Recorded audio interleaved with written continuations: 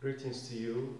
Welcome to physics class. In today's video, we'll be concentrating on the topic simple AC circuit. In our previous class on electricity, we look at two types of electricity: static electricity and current electricity.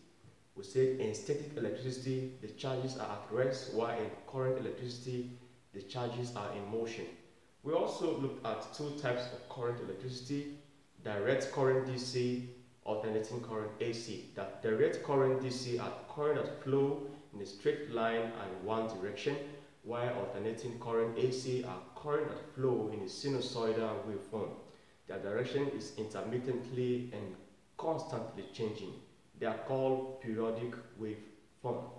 AC are used in almost all appliances we have at home. For example, the computer system makes use of the AC. Power transmission station also makes use of AC. Telecommunication makes use of AC, etc.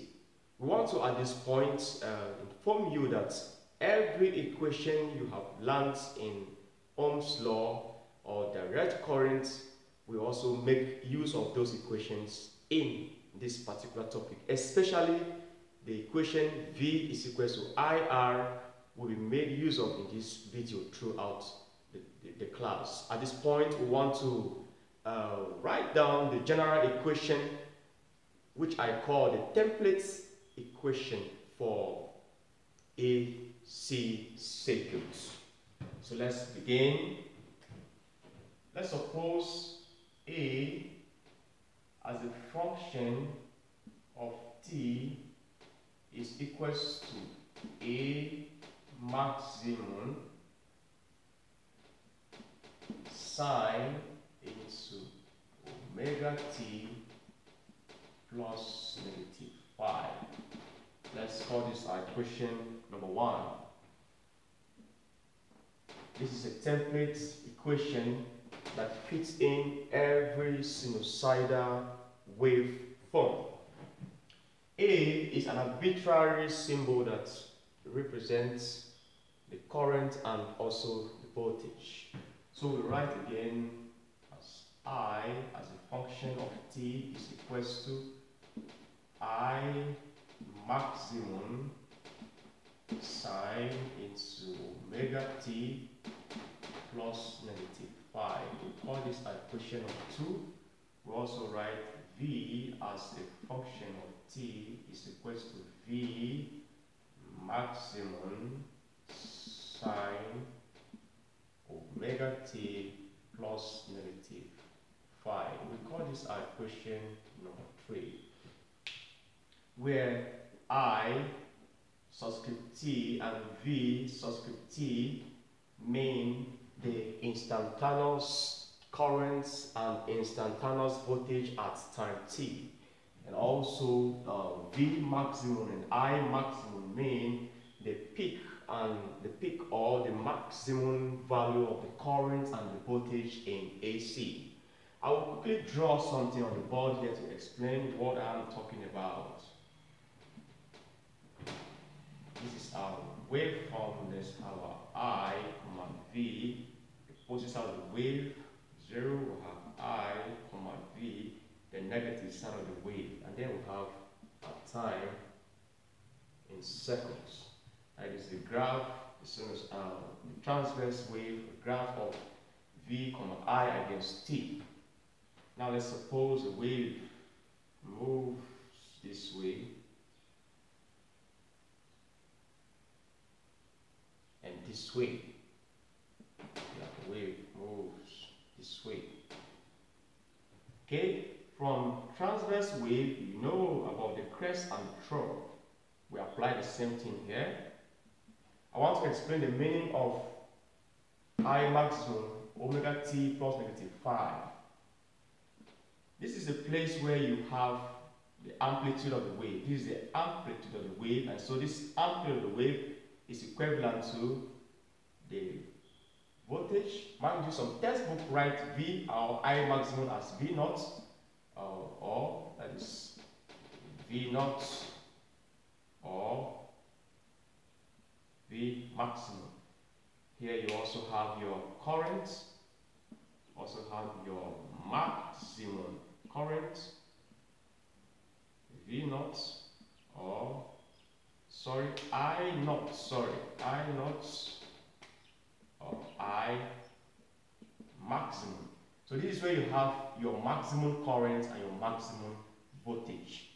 I want to explain again the meaning of omega t. Omega t in this equation simply means the phase angle, and then phi means the phase difference. What do you mean by that? Suppose you draw a cycle like this. You know this is a cycle, but what makes it a cycle? Very simple. You divide this cycle into 4 quadrants. You know that you have 90, 90, 90, 90. And so 90 degrees plus 90 degrees plus 90 degrees plus 90 degrees will give you 360 degrees. That is what makes it a cycle. Now, degrees has a mathematical relationship with angles in radians. Angles in degrees have a relationship with angles in radians, with this equation omega t is equal to what? Theta. Omega t equals to theta is equal to what? 2 pi. So 2 pi is the degree that is equivalent to 1 complete cycle in radians to that of 360 in degree in degree. So what we mean by 2 pi equals omega t. Now look at the board. Here is pi all over 2. That is 90. 90 degrees is equivalent to power 2 in radians. And so you also have here as pi all over 2. Pi all over 2. Pi all over 2. And so from here to here, that is half a cycle, you have pi. And then from here to here, another half of the cycle, you have pi. And so this pi plus this pi, this pi plus this pi will give you 2 pi. That is your 2 pi is equals to theta is equals to what? Omega t. That's the meaning of omega t here. I want to explain the meaning of plus negative phi. What do you mean by plus negative phi? Now let's suppose we have another wave here. So I will quickly draw. Let's suppose another wave begins from here and then comes here. This wave comes down here, and then this wave comes back here, and this wave. And then these are 2 waves. We call this one wave A. We call this one wave B. Now, if you shift wave B to the left, you have something like this. You have something as what you have in wave A. If you shift wave B, to the left, you have something like this. And so we say that you have succeeded in adding plus phi, which is the same thing as plus phi pi all over 2. And then if you decide to shift wave B to the right, which is already where it is right now, you have something like this. You have succeeded in subtracting phi, which is the same thing as minus pi all over 2. Minus pi all over 2. And so if you shift the wave to the left, you have succeeded in adding the value of phi, and then if you shift the wave to the right, you have succeeded in having something like that. When you shift wave to the left or the right, we call it either the wave is leading or the wave is lagging. This happens especially when you have a plus sign here. It happens when the current is leading in the shift, and then when you have a negative sign, it happens when a voltage is leading in the shift and then the current is lagging. We'll discuss this later in this video. At this point, we like us to look at something very new. That is root mean square value and peak value of AC. Root mean square, the roots mean square and peak value of AC. The root mean square and peak value of AC is defined as that steady current that will generate the same quantity of heat with the same amount and with the same time and also with the same resistance. It is given mathematically as I root mean square is equals to I naught all over root 2. It's the same thing as 1 over root 2 times I naught. So let's call this our question number 4. If you evaluate the value of 1 power 2, I mean 1 over root 2, you have therefore your root mean square value will be 1 over root 2 will give you 0.707 and then I naught. So this is a equation that explains that gives us the mathematical relationship between the root mean square value and the peak current. The peak current and then the root mean square value. And then also for your Ohm's law, you know that your V is equals to IR. So you write your root mean square value of voltage is equals to your root mean square value of current times the resistance. So your root mean square value of the current is the same thing as your root mean square of the voltage by this. Yeah, so you call this your equation number 5. We want to look at quickly what happens when you introduce a resistance, a resistor, a capacitor, an inductor in an AC. So let's write resistor in AC. What happens when you introduce resistor in AC? Let's quickly draw something like this. These are circuits. This is our resistance, our resistor R, and then our key. Then come this way, your AC source. Then come this way,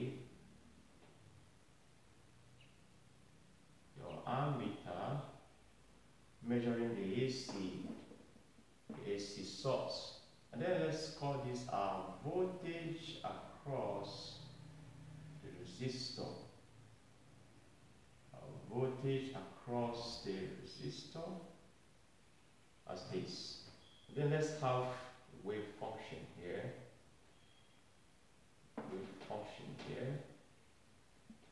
Quickly, you have your I, V, the positive 0. You have your I, V, the negative side of the wave against T. T in seconds.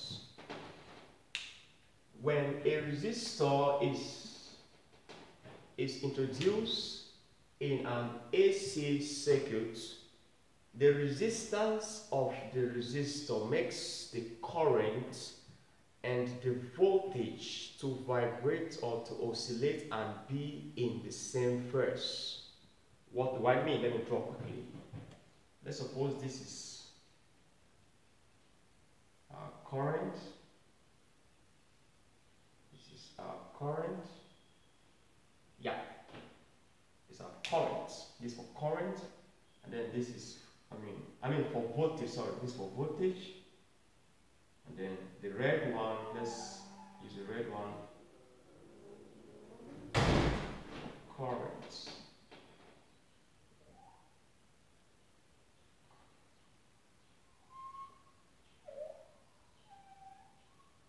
Yeah, something like this. So red stands for the current, and then this one stands for the voltage. So when a resistor is introduced in an AC circuit, this is the sinusoidal waveform you have, meaning the resistance of the resistor makes the current and the voltage to oscillate or vibrate and be in the same phase. By current and voltage oscillating and being in the same phase, we mean that both the voltage and the current attain their maximum values at the same time, and also attain their zero values at the same time. They also attain their minimum values at the same time, meaning they all vibrate with one common frequency. In that regard, we say that the phase difference phi, is equal to what? 0. And so our general equation for this wave function becomes your, let's write this as, from our general equation, you have your I in the resistance as a function of t is equal to I maximum sine bracket omega t plus negative phi. Well, because we say phi is equal to 0, you now clean this and then write just that. Let's call this our equation number 5. And then your voltage becomes V of R as a function of t is equal to V maximum sine bracket omega t. That's because phi is equal to 0. So that is what you have. And also from your Ohm's law, you know that V is equal to your I and your R. So you just bring the value of V here and put it here. Then you also bring the value of I here down and also put it here. And then you also have a new equation. We want to look at quickly what happens when you put in a capacitor in an AC circuit. When you put in a capacitor in an AC circuit, what do you have? When a capacitor is introduced in an AC circuit, quickly clean this here, and then we will introduce something like this. This is our capacitor.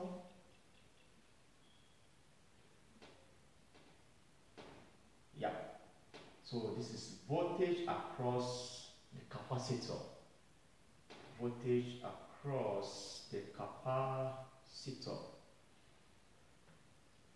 Okay. So this is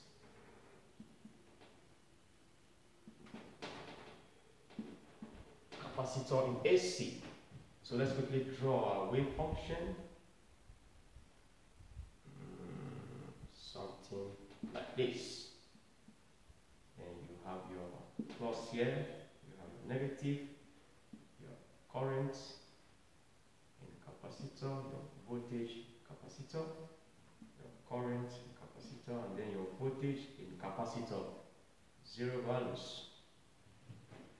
When a capacitor is introduced in an AC circuit, the capacitance of the capacitor makes the current and the voltage to vibrate or to oscillate and be in different phases, meaning they vibrate at different frequencies, making the voltage and the current to attain their maximum, their 0 values and minimum values at different points and different time interval.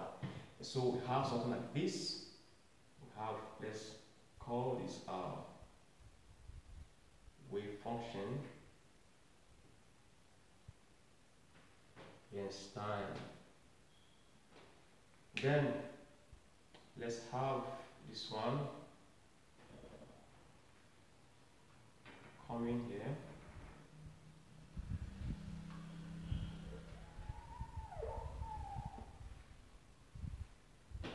Like this. And so let's call this current, peak value of the current in the capacitor. Then let's call this voltage, peak voltage in the capacitor, the AC. So what do we mean by that statement? In this case, we say that the current leads while the voltage lags. The current leads and the voltage lags. When the current is leading, we have something like this. Current leads and voltage lags.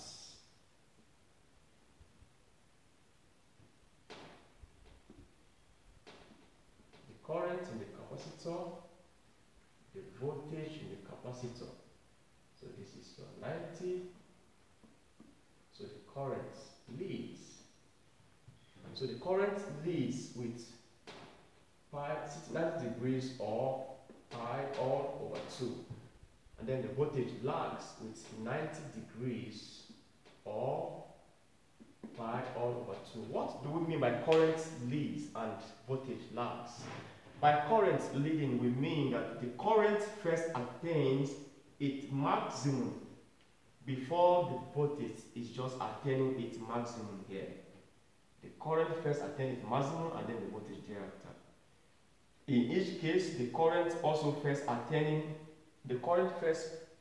its zero values here before the voltage is attaining its zero values here. And again, the current first attains its minimum value here before the voltage is attaining its minimum value here. That is the meaning of current lead and the voltage is lagging.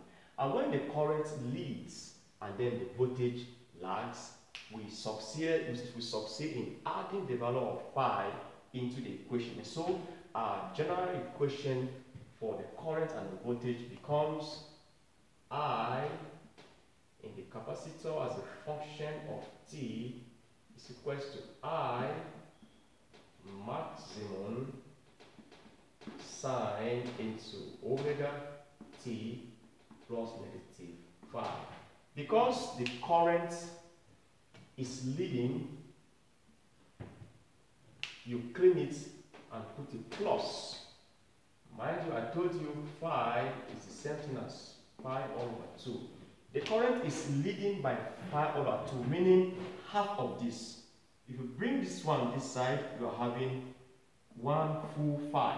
And so the current is leading by half of this, that is quarter a cycle.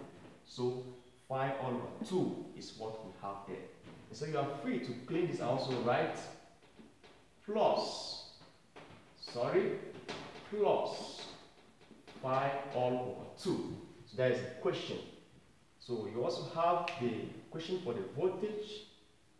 Voltage in the capacitor as a function of T is equals to V maximum sine into omega T plus pi all over 2. That is not all. When a capacitor is introduced in an AC circuit, the capacitance of the capacitor opposes the flow of current in the AC circuits. And so the opposition offered by the capacitor in the flow of AC circuits, the flow of current in AC circuit is what we call in physics the capacitive reactance. Capacitive reactance is given as XC, which is equals to 1 all over omega C. You know that omega is given as 2 pi f. And so this particular equation becomes XC is equals to 1 all over 2 pi fc.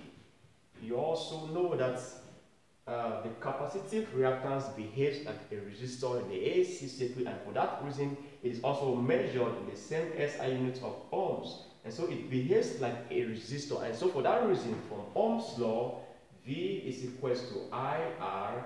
You are free to replace R with capacitive reactance, and so write V is equals to what? IXC. We want to quickly look at what happens when you introduce a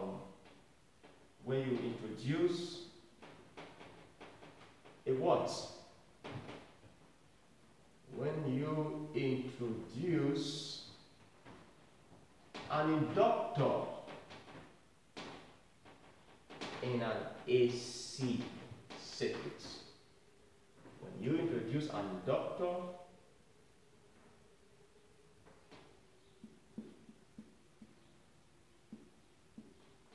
in AC. So let's plane this, alright. Voltage across the inductor L. So this is our P and this is that. Okay. We'll write this I as our V now, and then this one as our I not S. When an inductor is introduced in an AC, the inductance of the inductor makes the current and the voltage to also vibrate or oscillate and be in different phase, just as what happens when you introduce a capacitor. In this case, what do we mean? We mean that the voltage and also the current, they both attain their maximum values at different times, their zero values at different times, and their minimum values at different times. When that happens, we say that the voltage leads and the current lags. When the voltage leads, the current lags, we have something like this.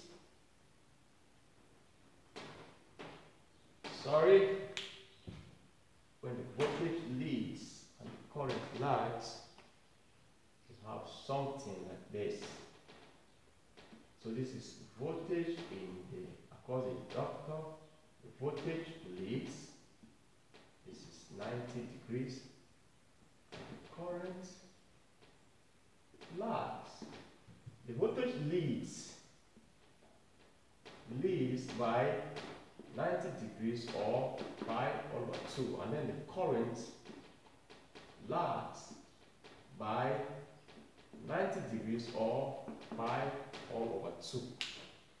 By voltage leading and current lagging, we mean that the voltage first attains its maximum before the current is attaining its maximum. The voltage also first attains its zero value before the current is attaining its zero value. The voltage also first attains its minimum before the voltage, the current is attaining its minimum. When this happens again, we say that we have succeeded in subtracting the value of phi. And so our general equation for this becomes our voltage. Let's begin with currents. Current I in the inductor as a function of t becomes I maximum sine omega t plus negative phi. Because the voltage is leading now, you write a negative sign here. And because we say the value of phi is pi over 2 and the voltage is leading by 90 degrees of pi over 2, you clean this and write minus pi all over 2. And so for the voltage, we have V of the inductor as a function of t is equals to V maximum sine bracket omega t minus phi all over 2. That is not all. Again, as we just did in the other circuit diagram, when an inductor is introduced in an AC circuit, the inductance of the inductor, that is the opposition to the flow of current caused by an inductor is called the inductance of the inductor. And so how it's called inductive reactance. That is called inductive reactance. So inductive reactance XL is given as omega L. You know again that omega is equals to 2 pi F.